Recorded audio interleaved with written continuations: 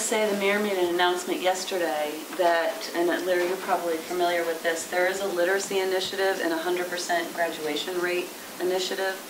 And the literacy initiative is having kids have 1,000 words by 3rd grade. And they're individualizing curriculum. They're looking at an individual child. They're not going to be in groups learning together. It's an individualized curriculum for each student. There's somebody going to be working out of the mayor's office, and it's with the Holyoke Unites group as well. So it's a number of community-based organizations. And that group is also looking at 100% graduation rate and what do we need to do in order to keep kids in school. And I went to a workshop a couple of weeks ago on green jobs, and there was a speaker there that was talking about keeping. I see that if there's dropout in school, are kids going to go into a job and drop out of a job? So how do you get children to stay in school to graduate? And I ended up sitting next to the speaker at lunchtime, and we had this conversation, and he again talked about out-of-the-box things to do. And he said, who are the kids looking at in the mall? What are their favorite stores in the mall? Try to get, whether it's Hollister or American Eagle or any of the other stores, going to those employers and say, when you're hiring kids from Holyoke, ask them the question, are you in school? It's tied back to jobs and staying in school. So it's building a workforce for the future with those things that we had talked about with, work ethic type things. So there's a number of things that have been started, and again, it goes back to action steps and moving forward. So we had a good start this morning, I think, good discussion, and we're going to continue to move forward in that direction. Helene? I'm sorry to keep interjecting, but Kip, you were mentioning the issue with the gardening and food. Just last week, the Food Policy Council for the Commonwealth met here in Holyoke, and there were 3 commissioners, John Auerbach from DPH, Julia Keogh from DTA, and Scott Soares from Agriculture. And part of the presentation for the day was from Diego from Nuestra Raíces. I'm afraid I don't know his last name. But it's also about the work with CISA, the work with fresh vegetables into the school systems, working with DTA on people that are on the SNAP program, which getting them into using the fresh foods, bringing this into the school departments, and bringing it into the schools. One of the key things that came out over and over and over again was people for jobs, as what Kip is saying. But they're working. Yeah, here's one of Larry's silos. They have no other information from what else is going on within the community. So it all gets back to that really important factor of communication. Those of us that are here have the luxury of hearing Kathy on a regular basis. And Tim, what you've been doing has been terrific. But this information needs to go further. It needs to there is not a local media that is picking up on this on a regular basis and disseminating the information within the community. Some of the efforts that other communities have and work for, Holyoke, you're lucky if you get a report. I hate to say this, but in the Republican, but it's a 10-day-ago meeting with before it comes out. So the communication is really a very, very serious issue. There's a lot going on, and we need to disseminate that information. Of these 3 commissioners who were there, and they spent 4 hours together. That's a lot of brain power coming in from Boston for a whole big, practically, event. But they had no concept of the rest of what was going on within the community. And they were less than a block away from the big dig. Yep. So it's part of it. It's interesting that we talk about jobs for people. There's one opportunity that's coming down the pipe that has the prospect of generating more jobs for more people than any other single opportunity that we've probably seen around here in a long, long time. But we don't talk about it very much because it generates a fair amount of hostility in some folks' minds and may have impacts upon other businesses and the like. But a casino is going to come to Western Massachusetts, and it may come right here to Holyoke. And I know it's had some discussion in some venues. I know EDC has discussed it and the like. But I'm not aware that anybody has done any serious planning relative to this issue. You know, if it does come, whether it comes here to Holyoke or down 91 to Palmer, what are we going to do about all those jobs? And how are we going to try to ensure that at least some of those jobs, which aren't going to involve a college degree or maybe even a high school degree, come to folks who really need it, as opposed to folks from Hartford or where have you. And I understand why it doesn't get a lot of public discussion, but I think it should. And this is, or if not right here today, as we go forward with this plan, should be part of that discussion and plan.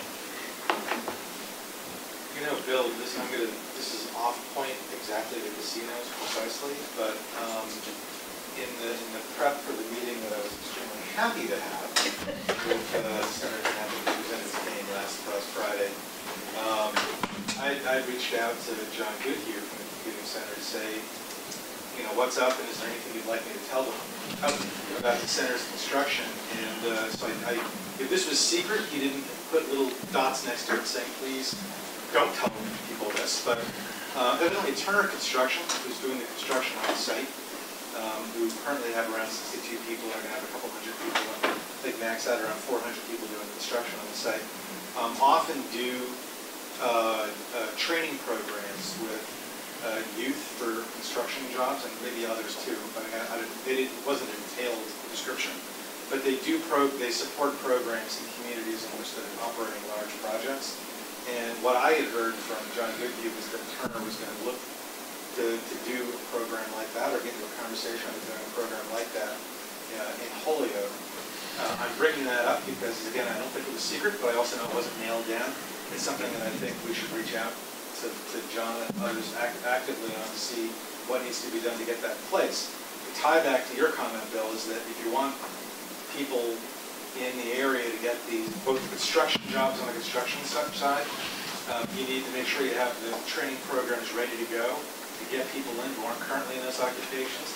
Probably work very closely with the Pioneer Valley Building Trades Council to make sure that you're well organized to do whatever you need to do to be in the pipeline for those jobs.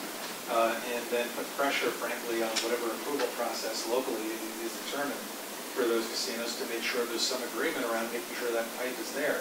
Because if there's a disconnect between the ability to execute and pipeline of trained workers into it, then you're not going to have that connection. The nice thing about it is it's possible out of this process they might be able to get a training program up and running that could help facilitate people from Holyoke moving into those jobs if they're forthcoming.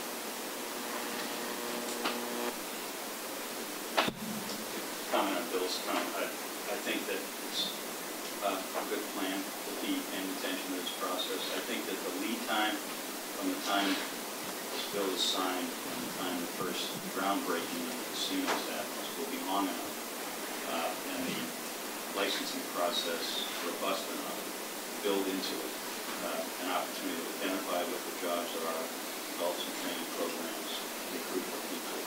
And it'll be much easier to do that if there are guaranteed jobs to keep the pipeline. So I think that's an opportunity that people don't talk about too much yet because few shoes need to drop, but they're about to. And I think it's a good point that we need to pay attention to that process. And I think if you look closely at the gaming bill, when Joe Wagner was here last week with our workforce development folks, of course, he chaired the process. The fact that we have him in our backyard, I think is going to be really important for us to be able to anticipate, and he told us very clearly he's going to work with us as this slowly becomes a reality and where it might be located. In that gaming bill, there are provisions for job training. There are provisions for set-aside funding for career development within those jobs. I mean, I think one of the things that he said that made a lot of sense, Bill, was that when they looked at gaming bills around the country, they gleaned from those bills the best of what they could find as it related to job creation and the preparation of people for jobs. So I think it makes a lot of sense both in terms of Turner Construction, which we're looking at already, and in terms of the gaming bill, that there are going to be some opportunities here for the people who we're thinking about it in the neighborhoods as well, where you have a 50% split. Yeah, one just FYI, Bill, there has been a group that we've staffed pro bono for 2.5 years around Palmer, 14 municipalities, agnostic about the issue of gaming, totally on the issue of what is this going to mean to our communities, what are the impacts, positive or negative, and how to shape the legislation. A lot of the changes in that legislation have been shaped by that group of men and women who have been at this for like 2.5 years. So there is definitely some things that can be harvested out of that from Western Mass.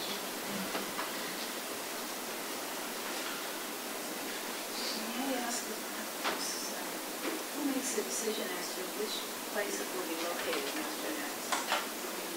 Community commission that's in the legislation. It's a five-member neutral commission. Decide between the two. No After local approval. After local approval and with no legislators on that commission. It's a pretty open question right now, because there are at least 4 that I'm aware of parties who, in addition to the ones that are obvious and been around for a while, who are interested or looking at sites who may apply for a license. And so we don't really know yet where in the valley or where in western Massachusetts such a facility would be located. But there's quite a bit of time yet before we know that. Does anyone know if the host agreement has to be formed and agreed upon as they get to the commission? Are they looking at how house communities will benefit the best, and so they'll pick a community according to that? I don't know where in the sequence that is. Yeah, as the application is made, the more that the host speaks to the interest of the community that's hosting, plus the abutters, presumably their chances go up in terms of success.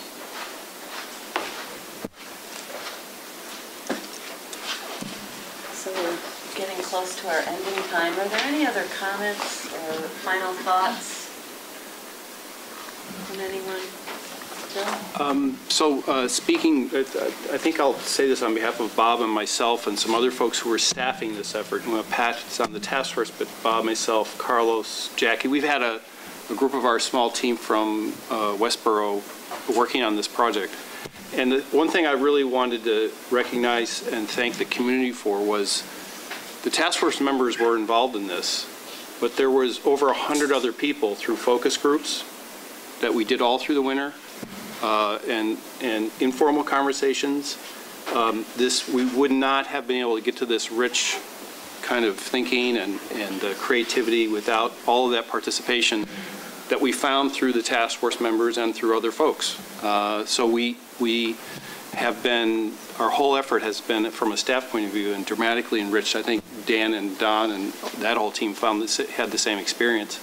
And we're very appreciative, and I think you should know that, you know, those scores and scores of people were engaged and are part of this document. And as everybody's recognized, Helene and everybody's recognized, we have a big challenge to open up a communication process so people can know what we're doing and moving ahead. I guess I'd like to close and just thank each of you sincerely for your time, for your energy, and especially for your candor. I would hope as you went out of here today, you would feel a lot of pride and satisfaction in what we've accomplished. Undeniably, we're not done, but I feel like we've made a terrific start. One of the earliest meetings that we convened, I'm recalling I said something that I'm thinking as we sit here today, and that is, there was a moment in time over 100 years ago that Holyoke was arguably the most powerful economic city in the universe, largely triggered by water power, but as John and I would tell you more, the success was that this city was the first planned industrial city in the United States. It seems to me it's almost back to the future. This is another opportunity where a bunch of folks sit around and think about what the plan for the 21st century is, and that we don't leave the folks that happen to look different than they did 100 plus years ago behind. But Kip, to your point, they're part of the success story that is waiting to happen. So I feel pretty good about where we've been, where we're going. Proof will be in the pudding when we start having to put those metrics to all those strategies, but I'm feeling pretty good about it, and I think that you should all feel pretty good about where we've gotten this far with the help of the administration, with the help of MTC, and all those folks that were alluded to a moment ago. So thank you all. I also, on behalf of the City of Holyoke, need to thank each and every one of you. I really feel blessed.